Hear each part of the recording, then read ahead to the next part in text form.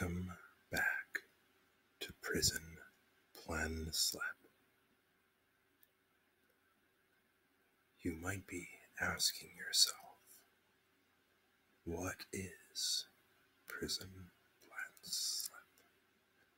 Why are we here today? What is this video series? Who am I?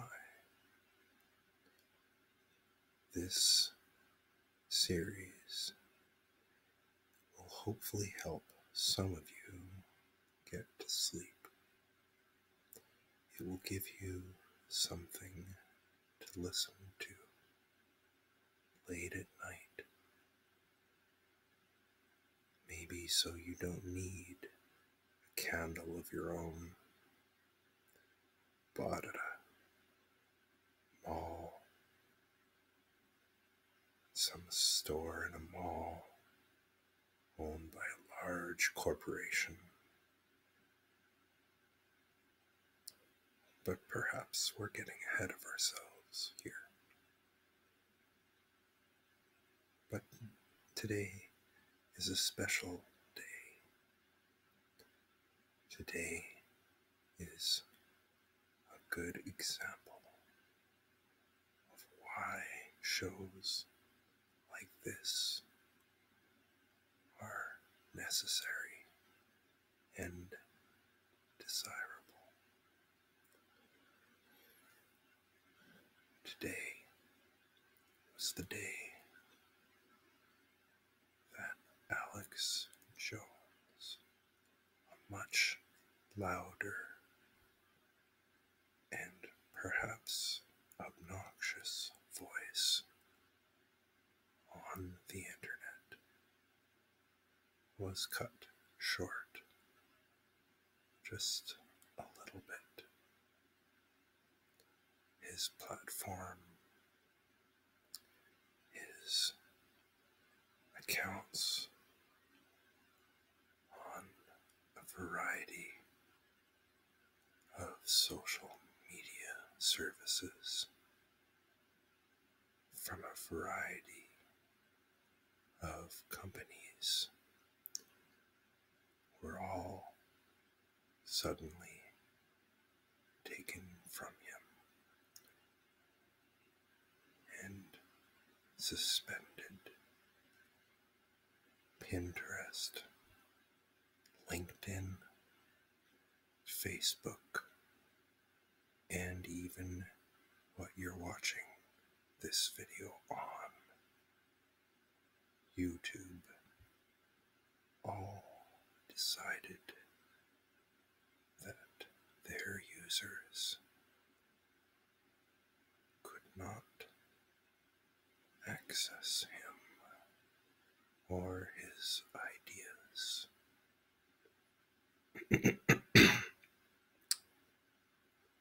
So, we are here today to help you through the difficult, sometimes long, arduous task of falling asleep. But while we do this,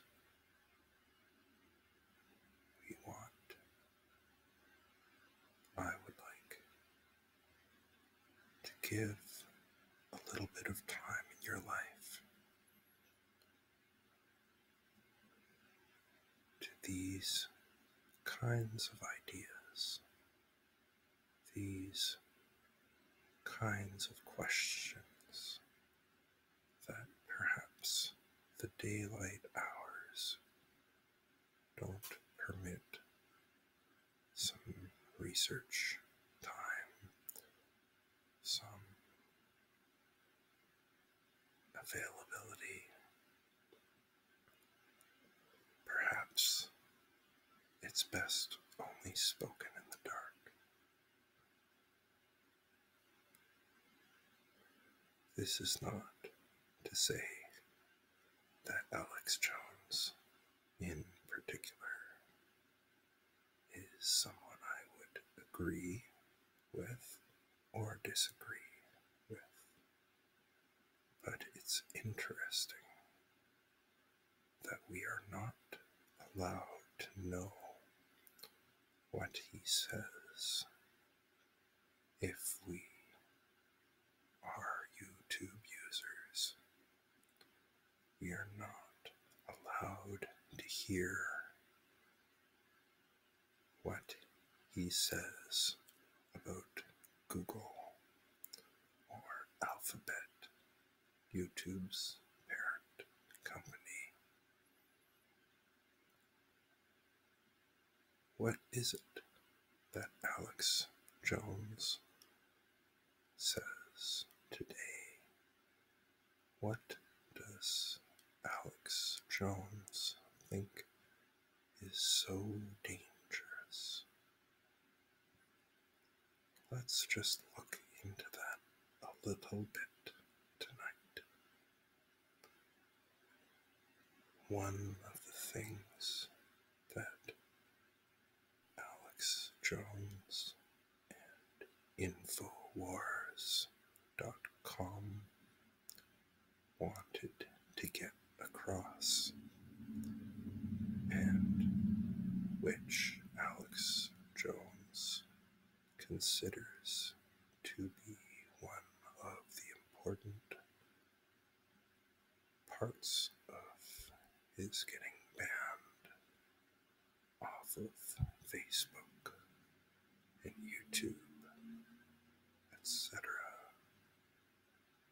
is the question of the government of China and its censoring of perhaps its citizens in China. Perhaps more than that. The company Google has a long history of dealing with the government of China. Quite a few years ago, Google even went to the extent of leaving China entirely rather than submit to the government and its requests to censor, and perhaps a lot more. This was before the Snowden revelations showed how deep the US government and its misinformation campaigns, its psychological manipulation campaigns, its own nefarious activity went. Google left China because the government of China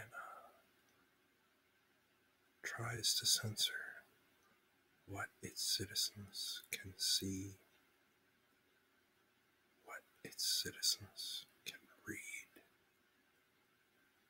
what programs perhaps they are allowed to write. There's a great deal of freedom in China. This is something perhaps Alex Jones misses. I have met many people from China who think that they were free. There may be aspects of life in China that were more democratic, even more responsive to the political will of its citizens than even here in the West. before things started to go wrong. But at the same time, there are limits. There are things you cannot say, things officially which you are not allowed to know. And there are limits to the ability to organize, to engage in political activity. Google allowed its users to flirt with these limits, even though it agreed at first to censor content for the government of China. It told its users that such censorship was taking place in hopes that the users would at least know what they didn't know.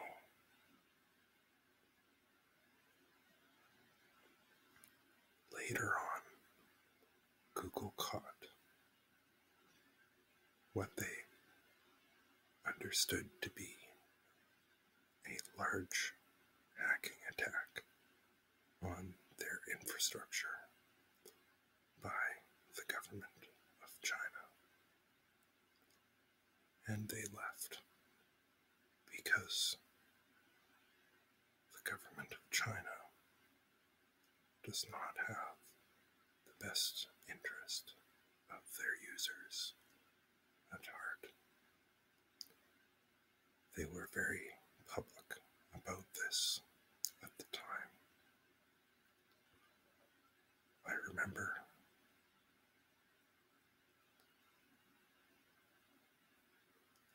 Google's motto used to be, "Do no evil."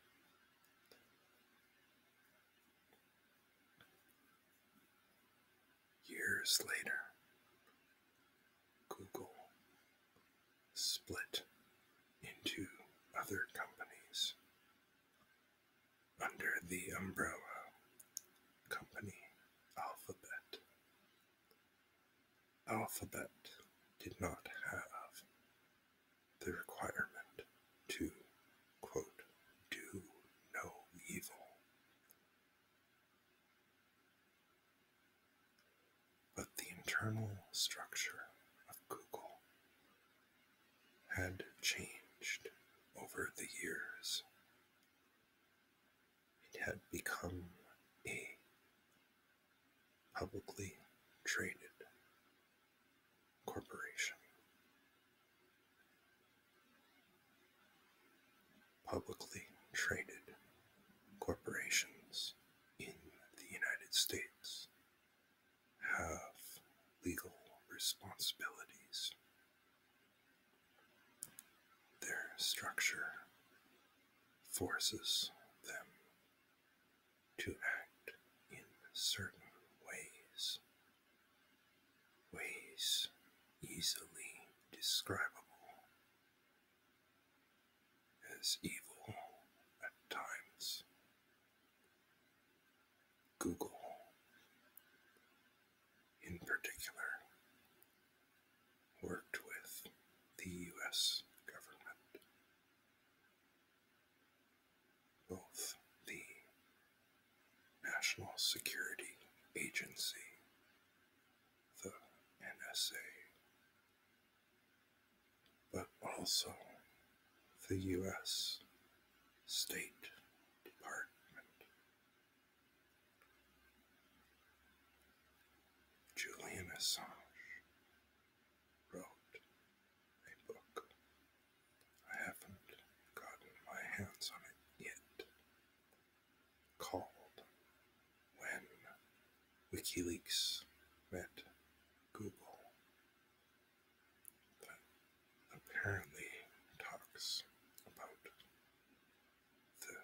posing of Google with power in the United States government. But over this time, the ideological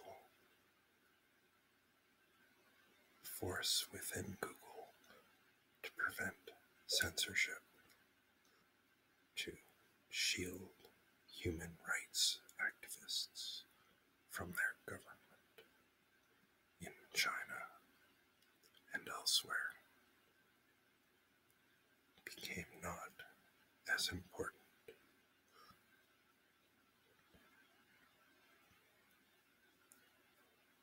And Google, along with Apple, according to Alex Jones, are returning to China.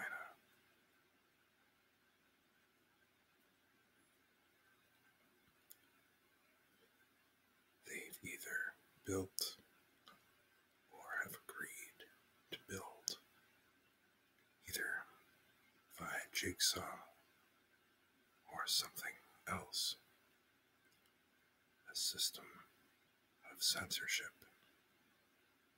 that will work with the government of China and their requirements. This is the message Alex Jones thinks is too dangerous for audiences in YouTube.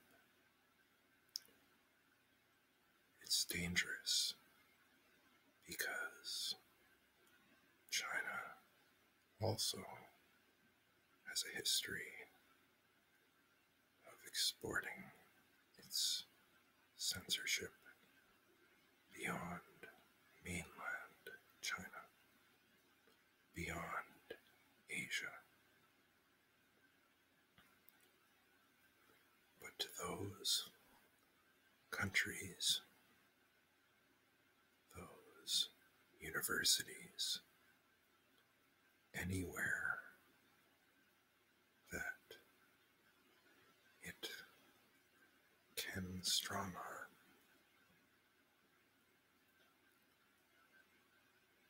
any network infrastructure, it is allowed to control.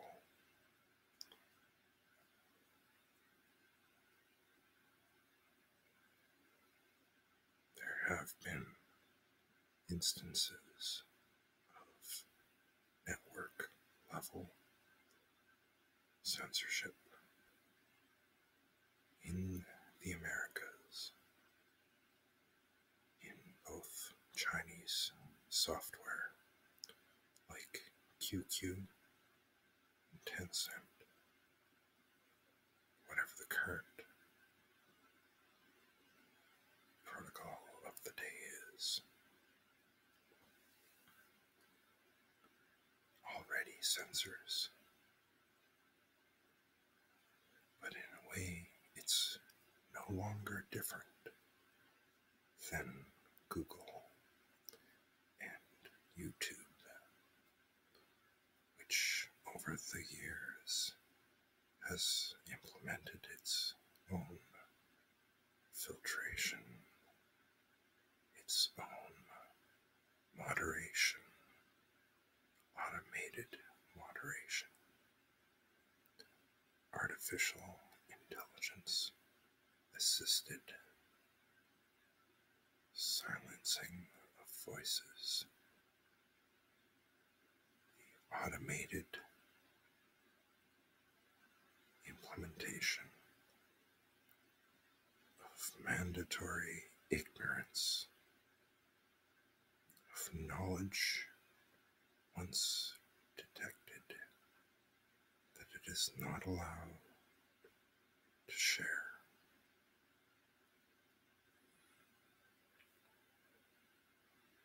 Microsoft, similarly, has a long history of censorship. the most recent is they are willing to censor certain words spoken over Skype. They have not, as far as I am aware, published their list of dirty words. But there's no reason why they couldn't tag Falun Gong onto the end of their list. The tools once built can be repurposed. The tools have been built, not just by Google, not just by Microsoft, not just by Amazon, Apple, Pinterest, a whole cottage industry dedicated to spying on and silencing human rights activists and other political activity has developed over the past decade. WikiLeaks has exposed some of it. But the important thing to note is that the threat of large companies using this technology on the American people, on YouTube users, is real and currently being used to a small degree, but a growing one.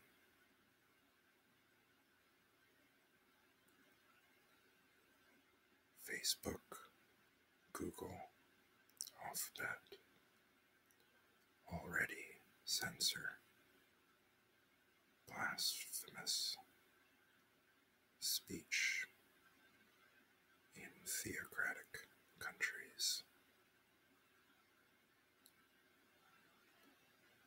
But China is big and powerful enough to make big demands.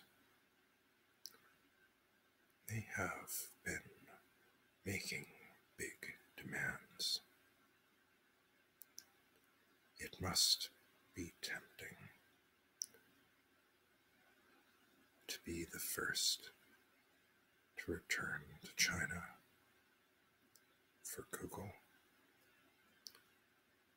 Those dollars in profit lost to its Chinese competitors. They may not have a choice, according to U.S. law, which may require that they chase those profits. Regardless of the reason, Google does censor. Apple does censor. The question of who censors who almost doesn't matter, because once built and deployed on the scale they are deployed at, their use will grow. This is the hard truth Alex Jones forces us to hear, even if we are not ready to hear it.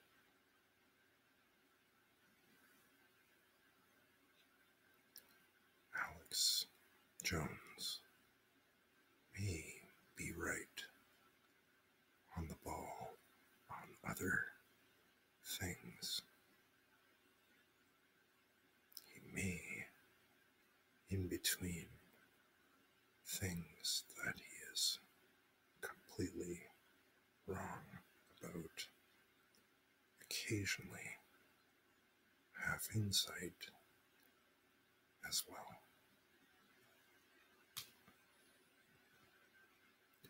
It would be useful to have someone in your community, maybe someone you know, maybe someone in your family who listens to him, just to see what he's going on about, to investigate his claims, to do research before sharing, to verify, but to listen. Because sometimes even a broken clock is right, and even Alex Jones might be on to something.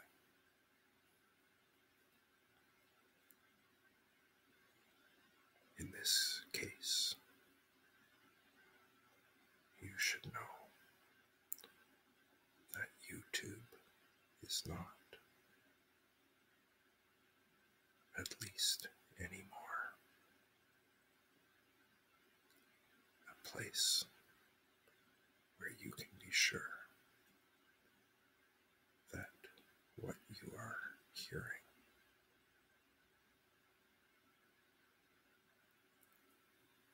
is all there is.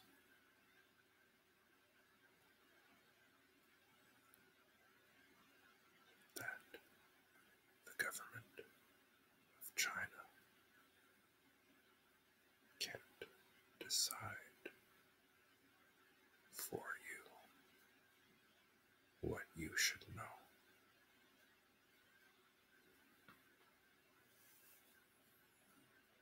If you've enjoyed this, if it has helped you to get to sleep when you wake up, leave a comment in this thread. I hope you enjoyed Prisonplanslep. And if you can, later on, go visit Alex Jones Infowars.com.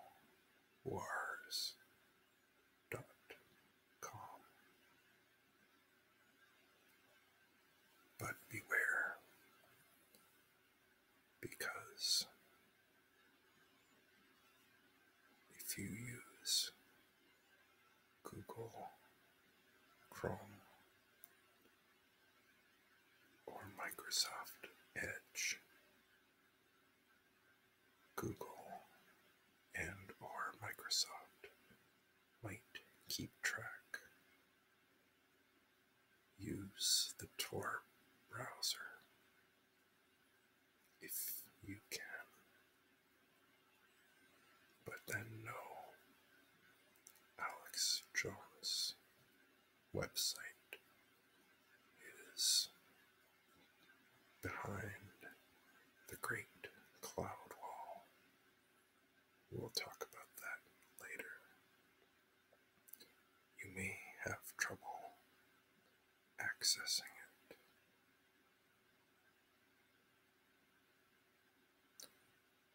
Cloudflare, another US company with ties to censorship and China, might also keep track.